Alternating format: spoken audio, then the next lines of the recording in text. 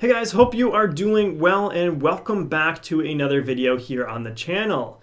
This week we're going to be talking about 4 facts that LiPo battery manufacturers for radio controlled vehicles don't want you to know. Before we dive into the content for today's video, I want you to leave a comment in the section below and let me know what is the first thing that comes to your mind when you think about battery facts that those battery manufacturers don't want others to know. With that being said, let's talk about what comes to my mind first. Now, the first item that comes to mind is about the C rating of a battery pack. Now, we did a video not too long ago on battery packs and talked about the C rating. That C rating is very beneficial for us if we were to maximize its value for our radio controlled vehicles. And we go through all of those facts in that video, which really talks about the performance that we get out of our battery pack. That should be higher. We're also going to get better reliability and lifespan of our battery pack because at the same performance level, our battery pack is going to be able to maintain a cooler operating temperature because it can deliver more power.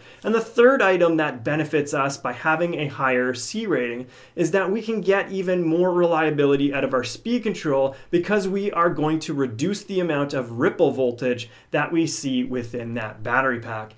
However, there's one catch to all of this, and that really is that C rating and how it's actually determined. That C rating is determined by the manufacturer that builds and produces that battery pack. That C rating on the front label of the battery pack essentially comes from the manufacturer's test data and what they are comfortable with placing on the front of that battery pack. There is no regulation or standard that is set for a LiPo manufacturer to be forced into placing something that actually makes sense. With this being said, a LiPo battery manufacturer can essentially place any number on the front of their pack. What this comes down to is essentially you go out and you purchase a 65C rated battery pack, and when you're actually using it, you realize that it's not performing up to the expectations that you would have thought it should based on your own calculations. Then you determine that it's probably closer to a 40C rated battery. This is essentially what we're saying here. Now, don't worry, there is something you can do about the battery pack that you have already purchased. If you want to know what the actual C rating of it is, you can hop onto the radiocontrolinfo.com website, and we have a calculator there that simply uses the internal resistance of the battery pack to determine what the actual C rating is. Along the same lines as C rating, the capacity shares the same similar story. A battery manufacturer is responsible ultimately for placing that capacity of their own battery pack on their front label. They can do the exact same thing with their C rating as they can do with this capacity. The capacity value can be accurate or it may not be. It is really up to that manufacturer to get it right. If they want to market a battery pack with a higher capacity, they can do that. There is nobody stopping them. However, it is going to be a little bit more difficult to do this with the capacity than it is with the C rating. And the reason why is because most of us that have chargers, as long as it displays the amount of capacity that goes back into the battery pack, we are going to be able to see if that is actually true, or at least within the ballpark of what it should be. The third item that we have ties very well into this whole capacity idea.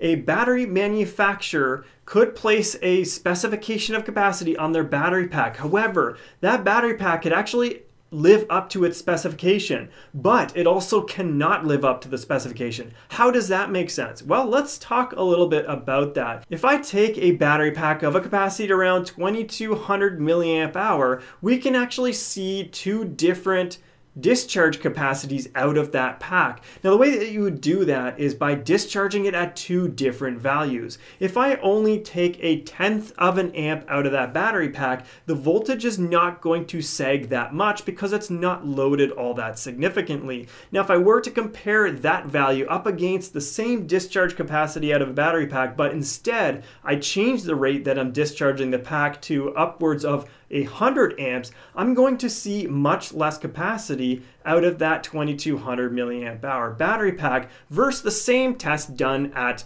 a 1/10 of an amp. And the reason is because at 100 amps, that battery is going to be pushed much harder, and as a result you're going to see a voltage sag, a voltage difference there in the actual nominal voltage versus the loaded voltage. That loaded voltage is going to reach the minimum allowable voltage of the battery pack a lot quicker than it would if it was discharged slower, and as a result you're going to get less actual capacity out of that battery pack.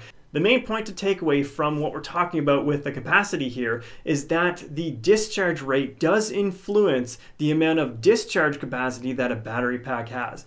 Now let's jump into the last fact that we have for this video, and that has to do with the connectors that are placed on a battery pack. You may have seen this before, where a very small connector is soldered onto a battery pack that can deliver hundreds of amps continuously. And you know that that connector is nowhere near that rating. So the big question is, why would a manufacturer do this? Well, there could be a couple different reasons as to why a manufacturer would simply solder on these smaller connectors. Well, it could just be due to the cost of that smaller connector getting soldered onto that battery. And the second reason why this manufacturer could apply that smaller connector is just based off of what's commonly used in the RC industry. There's lots of radio controlled vehicles out there on the market, and there is some commonly used connectors that you frequently see. And a manufacturer may just want their battery pack to be used with the highest percentage possible of radio controlled vehicles that are out there. It doesn't matter if your battery pack can deliver 1,000 amps if your vehicle is never actually going to pull it. Therefore, that smaller connector can actually work just fine. Now, for most of my radio controlled vehicles where I'm pulling more than 100 amps continuously,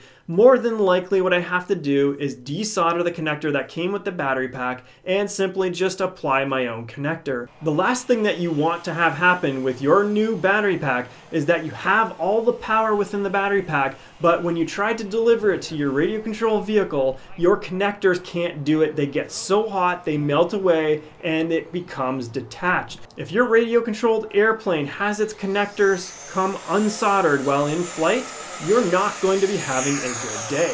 So it's best to make sure that those connectors can live up to exactly what you intend to put them through. Well guys, that pretty well sums it up for this video. Like the video if you do, and don't forget to hit that subscribe button so that I can see you in that next one. Thanks a lot for watching, and I'll see you next Monday.